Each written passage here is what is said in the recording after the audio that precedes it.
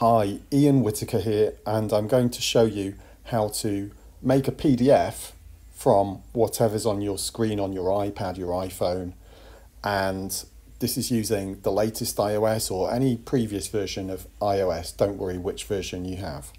So first of all, here on the screen, for example on Twitter here, on Elon's page, what we're going to do is touch the action icon in the top right hand corner. That's the box with the arrow pointing out of the top of it.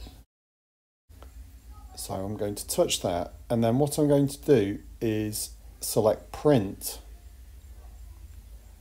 Now this is how you would normally print something, but I'm then going to put two fingers onto the image and stretch it out. So move those two fingers apart. And now you have this document. It's four pages long. And if you're happy to go ahead with that, if you're happy to go ahead and make that into a PDF, touch the action button in the top right hand corner once again.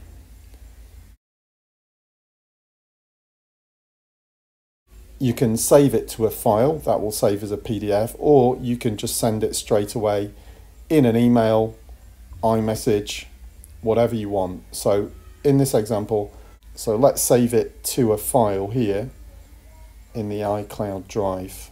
Before pressing the blue save button in the right hand top corner, I just need to select the place in the iCloud drive where I want to save it. So I'm just going to go straight for iCloud drive as the save destination. And just looking at the name there, you can see the name there in the grey highlighted bar. You can just touch that and rename it whatever you want just before you then press save in the top right corner in blue. I'll press save now, and now we'll find it where it's saved and show you that it's a PDF. So here it is at the top of the screen. Let's open it. That's all fine. And if you hold your finger down on the file name, it will highlight several options. Select the option for info, and it will give you all the information on the document. You can see there under the heading information, it says PDF document. And here also you have the option, if you hold your finger down on the button, there's the option to rename the file.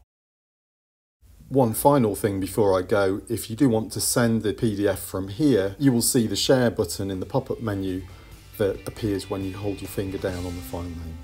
Thanks for watching. I hope this has been useful.